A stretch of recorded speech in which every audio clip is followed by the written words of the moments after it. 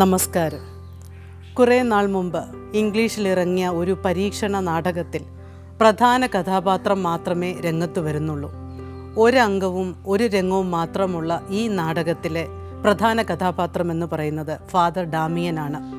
കല്ലറയുടെ മൂടി തുറന്ന് വെള്ളക്കുപ്പായം അണിഞ്ഞ് രംഗത്ത് വരുന്ന ഫാദർ ഡാമിയൻ മൊളോക്കോ ദ്വീപിൽ കുഷ്ഠരോഗികളുടെ ഇടയിൽ താൻ പ്രവർത്തിച്ചപ്പോൾ അനുഭവിക്കേണ്ടി വന്ന സംഘട്ടനങ്ങളുടെ കഥയാണ് പറയുന്നത്.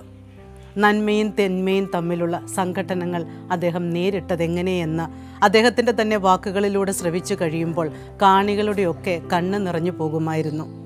തൻ്റെ ജീവിത നാടകത്തിൽ പ്രധാന കഥാപാത്രമായി അല്ലെങ്കിൽ നായക കഥാപാത്രമായി തിളങ്ങാനാണ് അദ്ദേഹം ആഗ്രഹിച്ചതെങ്കിലും പലപ്പോഴും തിന്മയുടെ ശക്തികൾ അദ്ദേഹത്തെ കീഴ്പ്പെടുത്താൻ ശ്രമിച്ചിരുന്നു.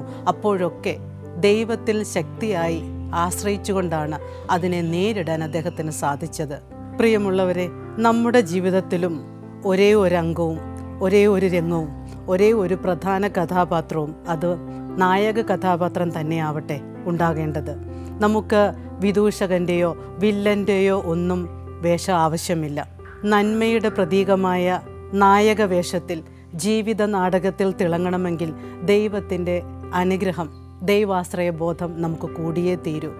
ദൈവം നമ്മെ സഹായിക്കാൻ എപ്പോഴും നമ്മുടെ കൂടെ ഉണ്ട് എന്ന ശുഭാപ്തി വിശ്വാസത്തിൽ നമുക്ക് നമ്മുടെ ജീവിത നാടകത്തിൽ നായക കഥാപാത്രത്തിൻ്റെ നന്മയുടെ പ്രതിരൂപമായ ആ കഥാപാത്രത്തിൻ്റെ വേഷം തന്നെ അരങ്ങിലെത്തിക്കാം.